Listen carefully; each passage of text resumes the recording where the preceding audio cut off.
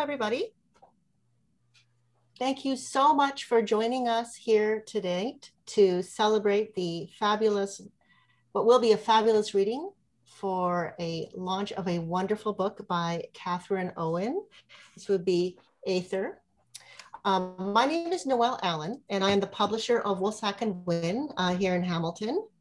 And I am delighted to be here talking to you all, though you won't hear much from me because you really want to hear from Catherine about this wonderful book. I want to thank you for coming out on what has become a sunny night, and to thank also our funders for making this possible. Without bodies such as the Canada Council, the Ontario Arts Council, and the Department of Canadian Heritage, we could not bring out these wonderful collections. Now, before we start, one of the things I'd like to do is, even though this is online, we are lucky to be rooted in the city of Hamilton, and I would like to do a land acknowledgement. So the city of Hamilton is situated upon the traditional territories of what is covered by the Dish with One Spoon Wampum Belt Covenant, which was an agreement between the Haudenosaunee and the Anishinaabe to share and care for the resources around the Great Lakes. We further acknowledge that this land is covered by the Between the Lakes Purchase, 1792, between the Crown and the Mississaugas of the Credit First Nation. Today, the city of Hamilton is home to many Indigenous people from across Turtle Island, and we recognize that we must do more to learn about the rich history of this land so that we can better understand our roles as residents, neighbors, partners, and caretakers. I'd also like to take a minute to note for those who might find it useful, we have enabled captioning for this event, and we've made the text of the poems being read tonight available as a PDF on our website as well. They're free for anybody to download. Brianna, who is our marketing coordinator, will be posting links to these excerpts in the chat for you as they come up. Now, we have a wonderful evening of readings ahead of us, and our fabulous senior editor, Paul Vermeersch, is going to guide us through it. And while many of you may know Paul, I'd like to take a moment here to introduce him to those of you who might not. Paul Vermeersch is a poet, multimedia artist, creative writing professor, and literary editor. He is the author of several poetry collections, including The Reinvention of the Human Hand, a finalist for the 2011 Trillium Book Award, and most recently, Shared Universe, New and Selected Poems, 1995 to 2020. He holds an MFA in creative writing from the University of Guelph, for which he received the Governor General's Gold Medal. He teaches in the Honors Bachelor of Creative Writing and Publishing program at Sheridan College and is the founding editor of the Ampersand Review of Writing and Publishing, a literary journal published by Sheridan's Faculty of Humanities and Social Sciences. And of course, he's senior editor of Buck Rider Books, Woolsack and Wynne's fiction and poetry imprint, which is where this book is placed. And so, Paul, I'm just going to turn it over to you now. Thank you, Noelle. It's my pleasure to introduce the writers who are going to be reading tonight. And here to join Catherine Graham for this launch is her great friend in poetry, Kathleen McCracken, who is joining us all the way from Ireland. So we're very pleased that, well, it's about midnight there that she could join us. And it's my pleasure to introduce Kathleen to you now. And although you probably already know much of this, I think it bears repeating in the moment. Kathleen McCracken is the author of 8 collections of poetry, including Blue Light, Bay and College, published by Penumbra Press in 1991, which was shortlisted for the Governor General's Award for Poetry, and a bilingual English and Portuguese edition entitled Self-Portrait with Mirror, New and Selected Poems, published by Editora ex Machina in 2014. She is the recipient of the University of Toronto Review's Editor's Choice Award for Poetry, the Szumigalski Editor's Prize, the Glebe House Harmony Community Trust Poetry Award, and the 2017 Poetry Ireland Tyrone Guthrie Residency Bursary. She was a finalist for the Montreal International Prize for Poetry, the Walrus Poetry Prize, and the 2020 CBC Poetry Prize. In 2019, she won the Seamus Haney Award for New Writing. Kathleen is currently lecturer in creative writing and contemporary literature at Ulster University in Northern Ireland. And I'm told that Kathleen will be reading 2 poems tonight, one by Catherine Graham and one that she has written. So I'll turn things over to Kathleen right now and let her say a few words about the poem she'll be sharing with us this evening. Okay, thank you, Paul, and thank you, Noelle, for the introductions, and Catherine, particularly, thank you for inviting me to share in this launch of your splendid new collection, Æther, an out-of-body lyric. It really is an honor to be here. I'm so pleased to see this work in print for you. I've been reading it, and just to say, I think it's every bit as accomplished and indelible as your previous collections. It's been a real pleasure to read through it over the past couple of weeks. I found in it a deeply moving account of coming to terms with personal loss and an account of soul making, alongside a really intelligent and acute probing of the healing powers of the creative process. So for any of you that haven't got hold of it yet, do, because it really is an outstanding work. My connection with Catherine goes back, we had to think about this, about 4 years. I think we met in 2017 here in Belfast. Catherine was doing a reading there with another wonderful Canadian poet, Jeanette Lyons. Jeanette, I hope, is with us here tonight. And that was my first encounter with Catherine and her work. And I was, really struck by it. And we began a correspondence, email correspondence to begin with, in which we talked about all sorts of things, but mostly shared poetry, shared feedback on one another's work and people we were reading at the time. We also discovered that, or I also discovered that Catherine had lived here in Northern Ireland for some time previously, and it remains a bit of a mystery to both of us why we didn't cross paths, but we didn't. And when we had that first encounter, it's kind of grown into a friendship and a poetic alliance. Since that, we've done several readings together here in Ireland, at Poetry Ireland and the Crescent Arts Centre, and also in Toronto. So it's been lovely and productive and inspiring to know Catherine and to get to know her work. When I first heard her read that night in the Linen Hall, I went out and got a hold of all of her books and discovered a lot of shared points of contact. I mean, we were both writing about our home places in southwestern Ontario. For Catherine, Haliburton, Hamilton areas, for me, Grey County. And we were both endeavoring to, I suppose, plow the ground or figure out ways of talking about gone parents and how those gone parents could be guides and guardians. And I found a lot of this in her work, and it was work that I was struggling to, or topics that I was struggling to articulate as well in my work. So the upshot was that I wrote a little poem for her, which I will share with you in a moment. But first I'd like to read one poem from her collection, The Sowery Forest, which, if I'm remembering correctly, she did read that night here in Belfast. It's called My Father Was a Bird. Freewheeling dove, sparrow, starling, never of the flock, his quills beneath his skin, his wing tattoo prepared him, stamped predestination. He practiced flight with each flex of his bicep, to be skyborne for 6 seconds, his flight through the flying car. And my poem, I guess, came out of reading Catherine's work generally, but particularly out of that link between the lost father and Catherine's totem animal, the deer.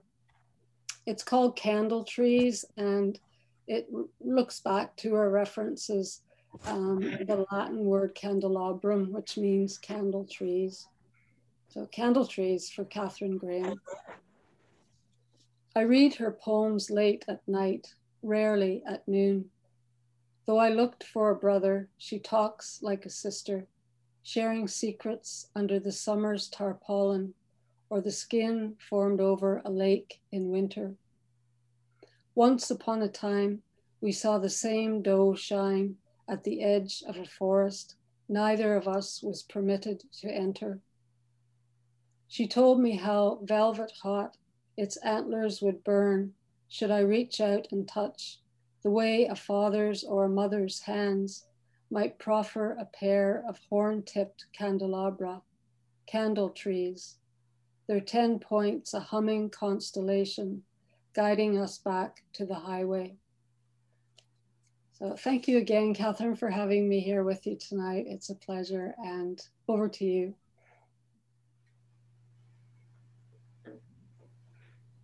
Thank you very much, Kathleen. That was quite wonderful. Before we move on to our featured author and guest of honor tonight, I'd like to give you a little bit of background on the working relationship I've had with Catherine Graham, with whom I first started working almost 20 years ago. With the exception of The Watch, a beautifully produced chapbook published in Ireland in 1998, I have worked with Catherine Graham in all of her published trade collections of poetry, beginning with Pupa in 2003, followed by The Red Element in 2008, Winterkill in 2010, Her Red Hair Rises with the Wings of Insects in 2013, then most recently The Celery Forest in 2017, and now Æther, an out-of-body lyric, the book we are launching tonight. It has been my honor and privilege to be a witness to the creation of all of these books and to the evolution of Catherine Graham's remarkable lyric voice, a voice that has frequently and rightly been praised by critics. Of Pupa, the Toronto Star said, "This impressive collection should put her on the CanLit map." Of The Red Element, poet Molly Peacock said, "Graham proves herself as one of Canada's premier young poets."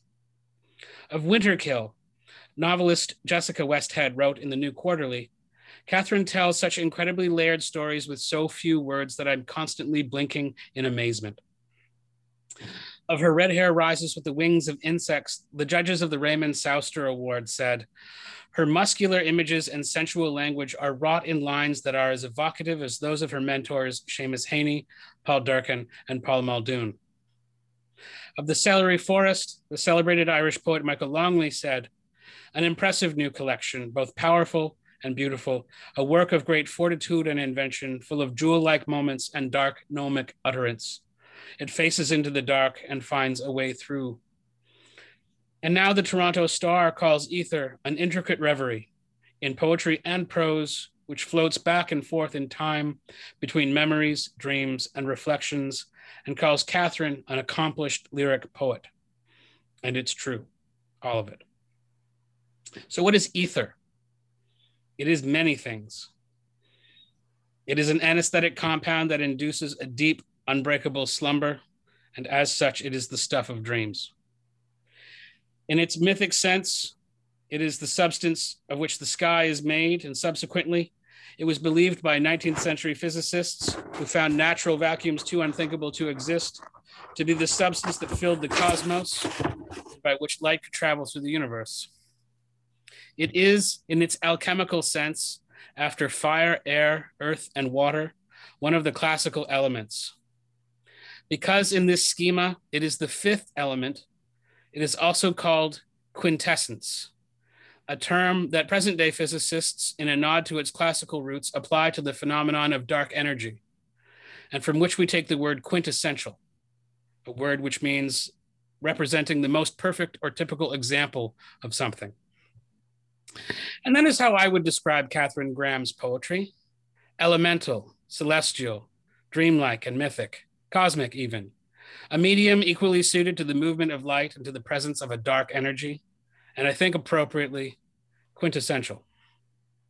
The themes and images that have, over the last 2 decades, become the hallmarks of Catherine's literary universe are here: grief and the specter of death, the loss of her parents, the hauntological intrusion of the past upon the present, in Catherine's work often embodied by the image of the quarry near her childhood home, both figuratively and literally a place of submerged memory, and more recently, the personal discovery of and crossing through the surreal realm of cancer. This is Æther, the newest installment of what is emerging to be Catherine Graham's lifelong project, the celebration of life in the shadow of death, the act of holding one's breath submerged in those memories long enough to swim to the surface and breathe. And now, here to launch her latest book, please welcome, and feel free to unmute me, Catherine Graham. Thank you, Paul. thank you so much. I'm going to say some thank yous before I do share some of Æther. And I'm going to start with Toronto Lit Up for supporting this launch. I want to thank the Festival of Authors, the Toronto Arts Council, and also, of course, Woolsack and Wynn. Kathleen, I want to thank you for that beautiful guest appearance. I'm so honored that my work inspired you to write that beautiful poem. And I'm so glad that we connected in such a strong way, and we're making up for lost time. So it's all good. And thank you for being here and staying up late. And yes, I'd also like to thank all of you out there. I can't see you, but I really can truly feel your energy. And it means the world to me that you have taken this time to help me launch this book, Æther into the Ether. So thank you. I also want to thank the amazing team at Woolsack and Wynn, Noel Allen, Ashley Hisson, Jen Rawlinson, Brianna Wodebeck, and of course, my long-term editor, Paul Vermeersch. Paul, thank you so much for your mind, your heart, your eyes, your ears, and most of all, your support and belief in my work. I'm a better writer and poet because of it. And I was going to say, well, the proof of the long term are all of these books, but Paul already took care of that. So yes, there is proof right there, including now this book. So thank you so much, Paul. There are many people to thank, friends and family. A special shout out to Princess Margaret Hospital. But I'm going to move on to one particular person who is really the greatest gift of my life. And the book is dedicated to John Coates. And I can't help but think of the poem by Raymond Carver, Late Fragment. And did you get what you wanted from this life? Even so, I did. And what did you want? To call myself beloved, to feel myself beloved on the earth. So thank you. I think that's everybody. I'll just look at my notes. Okay, so I'm going to read from Æther in a moment, but I just wanted to say I had no plans to become a writer. The concept was foreign to me, and it was really grief that opened that door. My mother died during my first year when I was a student at McMaster. My father died my last year. And as I say, poetry found me, and I found poetry, and it's been the core of my life ever since. It did take me to Northern Ireland, and I did an MA in creative writing there. And I remember thinking, well, I'll write one poem about my mother, one poem about my father, and then what? Well, I'm still writing about them. And for those of you who've lost someone, you know the relationship doesn't end. It's transformed, it continues, and it can be quite powerful. And I'm grateful for that, and how poetry has been sort of the outlet for that creativity, and including this book tonight. But it was really, when I was diagnosed with breast cancer, it was the exact age that my mother was when she died of the disease. So it actually brought us closer together. And I remember after my first operation, I felt her in the strongest visceral way I had ever experienced her. It was almost worth it to go through the journey for that moment. And it really was the catalyst for this book. But it took a bit. I was actually at the Drake Hotel when we used to be able to have meetings in real person with people.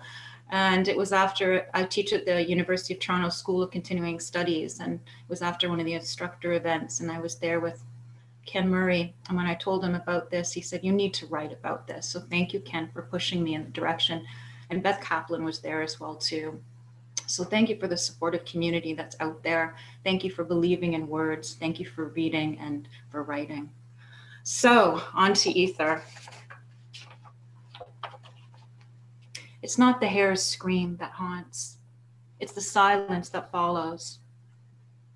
I am told to breathe, and it isn't work. I'm out before I can shape the air into words. They are slicing the skin at my breast, faceless, blue-dressed figures hovering. I open my eyes. Princess Margaret's white ceiling shines down. Tears, primal deep, waiting to be released, accompany a renewed purity. My mother is a keeper of secrets.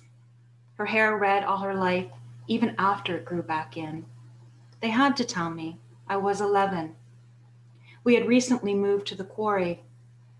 It's cancer, isn't it? I said. holding my school books tight to my chest. They weren't surprised that I knew, though the reality of my knowing became apparent only after I'd said those words. Mom turned to me. I'm sorry this had to happen to you. This fortune seeing inside dreams beams yellow riddles. Questions scut exclamation points. I can't be more than whom. The cedar tree outside the window is green, but the back leaves are rusting. They hold on, they don't fall. I need more animus, raw male energy, to act without doubt, without overthinking. How draining doubt is, to be in the pool of how others perceive you, to melt into a wicked witch puddle and wait for the sun to appear from behind dark clouds, draw you into air. I told my friend I feel like a floating head, and yet my head remains to think and overthink. Damn it, why can't I be the floating headless? I once loved a boy who said he didn't love books. Why read when you can live life instead? He liked to shoot duck and deer and listen to Willie Nelson. Now I painted his neck red. And yet he was also clean cut and caring. He only hunted in season and ate what he killed. Antlered deer heads hung on his parents' walls. This was normal in their house, as normal and frequent as windows in ours. The deer eyes held a frozen expression, but not one of pain. Fake eyes, forever in stare. They were heads, but they weren't floating. An only child, aren't you lonely? They look at you with pity, the black circles of their pupils expanding towards outer space. Lonely doesn't come from being alone. Lonely is the loss of self with others. I once lived with a man who gave me that wisdom. It was his everlasting gift. You'll never get published without me. You're a bitter, barren woman. He makes me into a noun I can't move. Labeling a woman bitter is like calling them crazy. It's just another way to dismiss their feelings and whatever has happened to them as all in her head. No one wants the reputation of being a bitter woman, so this manipulates women into keeping silent, and the perpetrator remains protected, and their behavior remains unchallenged. Sophie King, How the Concept of Forgiveness is Used to Gaslight Women. I resonate with these words. I never wanted children, he just assumed that I did. He couldn't see me at all, though in the beginning I thought he could. He had the eyes of a deer on a hunter's wall, looking without seeing, seeing without feeling. That deer turned wolf. I wipe your absence with clean-stained hands. We live in vigilance after watching our mothers die. Those twin sexual organs that hold milk for babies and desire for others carry a terror for us. We succumb to having them flattened like pancakes on mammogram plates. We suck in our breath through winces of pain and ignore the metallic buzzing of the taking image. Our breasts don't belong to us then, squeezed and handled with efficient gloved hands, molded like Play-Doh. At night, we dream they're hacked off. We need to do a biopsy. Oliver Sacks gave me a power cord. He handed it over to me like a gift and said, make electric with it. This happened after he died. Earlier that day, I heard his voice on the radio. A previously taped interview aired as an acknowledgement of his death. Did he know about my floating head? Maybe that's why he gifted me the power cord, to connect me to him like an umbilical cord, and to think Oliver Sacks gave it to me, some anonymous Canadian poet still writing poems about her dead parents. If I jump into pain, will it hurt me? Parents die in the world, but they never die in their children.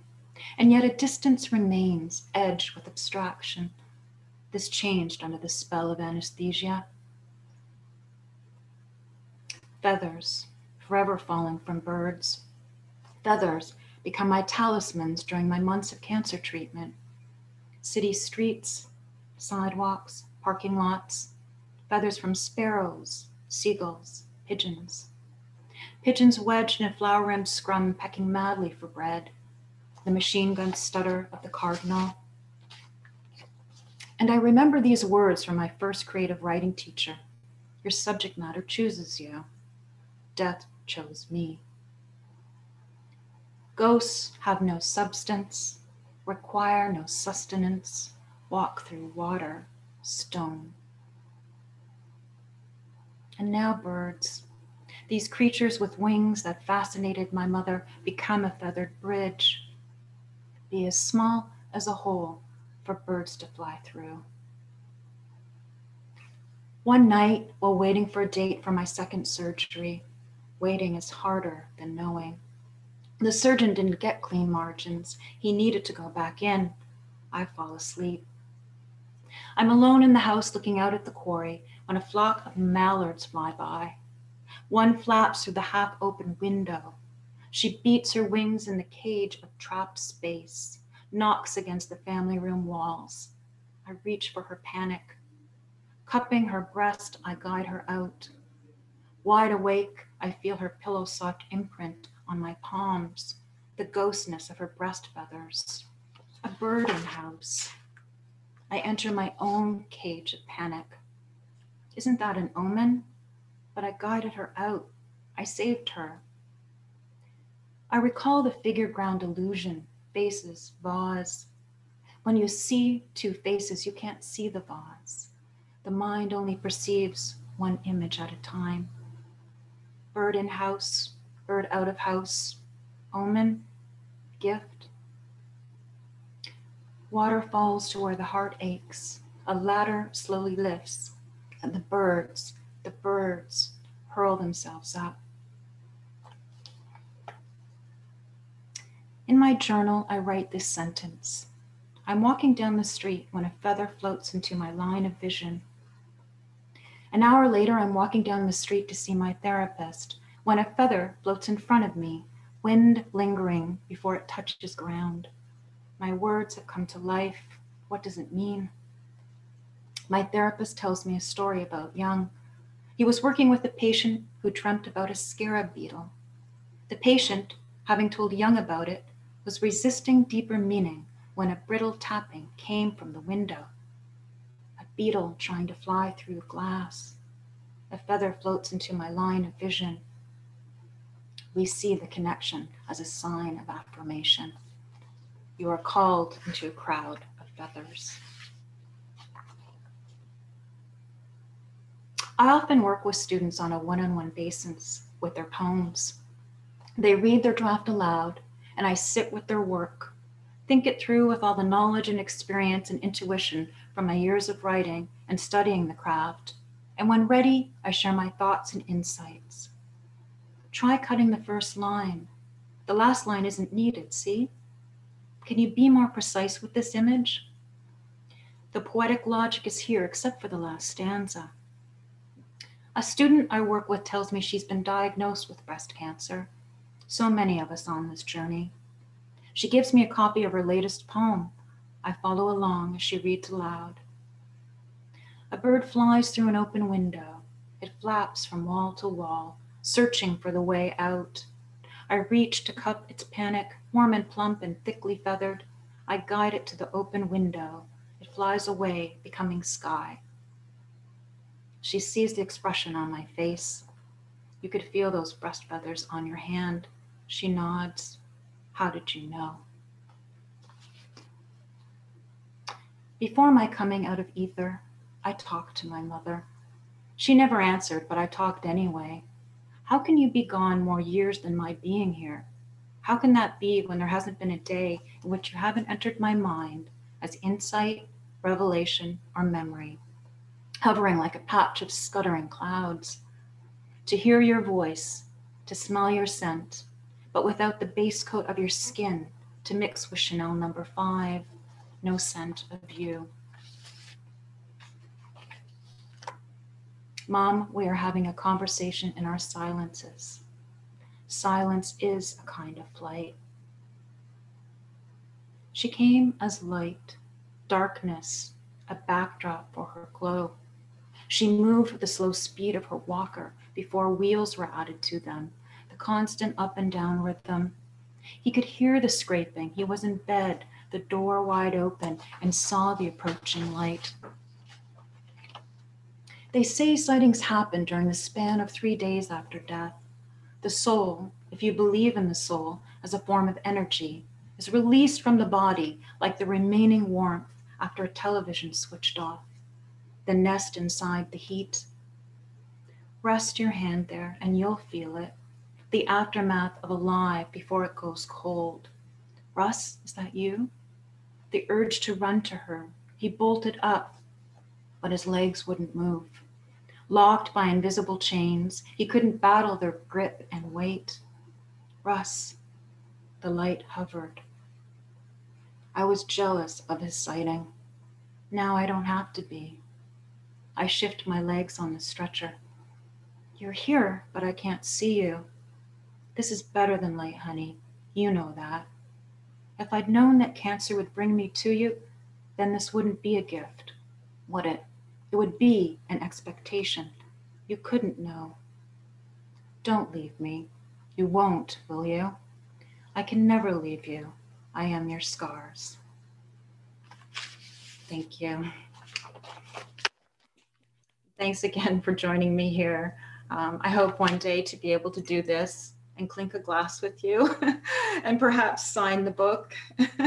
And thanks again to the Woolsack and Wind team. I'm really truly honored by all the beautiful words that were said. And it means so much to me to see your names and flashing comments in the chat, but I had to sort of concentrate on this. So maybe I can look at that later. So yeah, thank you.